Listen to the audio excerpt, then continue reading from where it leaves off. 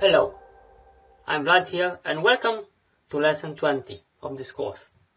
In this course you'll go through using the graph tools. So let's start with the first one called column graph tool and draw something. And then you see we got a table that we can edit. So let's say 2, 3, 5. So I'm just inputting some values here. And you can see that you can see the cell size, number of digits, column width. We also got the ability to import data, to transpose rows. Let me show, yeah, and reverting and applying. There you go. You can put more things in here, of course, if you want. But we got a basic idea of how this is going. And if you're doing statistics works with Illustrator, this is a very good tool to have. The next one is called the stacked column graph tool. And again, we just draw. We input some values quickly. And we click apply. So this allows you to stack on top of each other. And it's very useful as well. Pretty similar to the other one. Okay, let's delete this one as well. And then we see the bar graph tool. We draw one. Again, we input some values here. And you click OK. As you see, in this case, the bars are horizontal. The controls are pretty much the same as the other ones. So we can move on. Let's delete this one and we draw another one.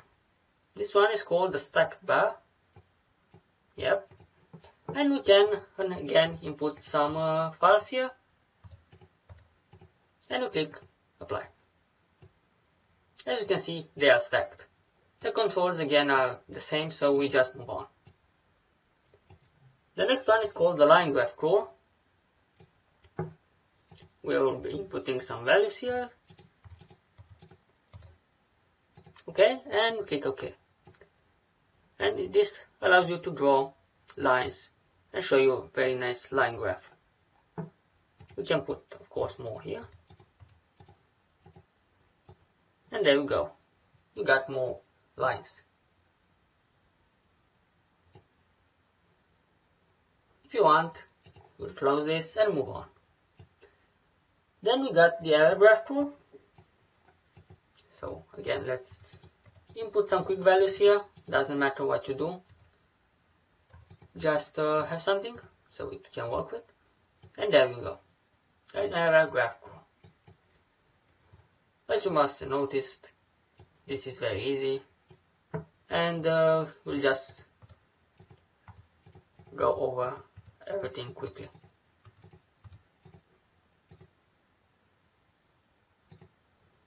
That's it. This is how it should work. We got to the last one, pie graph tool. And we can input numbers. As you can see, the rows define how many areas you have, and columns define data.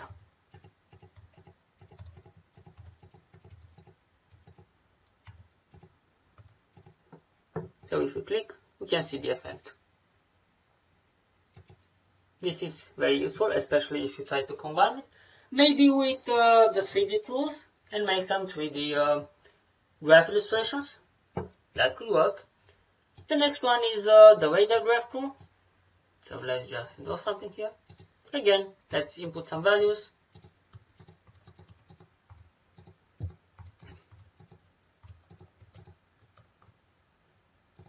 And click OK. And there we go. We got the radar graph tool. One last thing I want to show you is go to Object, Graphs, and you can choose Type. If you want to add a drop shadow, edge-to-edge lines, and add different other effects to each one of them. Of course, some of the art will be different. Choosing sides, you can choose value axis, you can go to tick values, tick marks, like none, short, full width, add labels, category axis, and so on. You can choose the ratio, and for the ref tool you can choose like this. Now they added the drop shadow to it. And you can disable it if you want. Just go to graph, type, and click OK.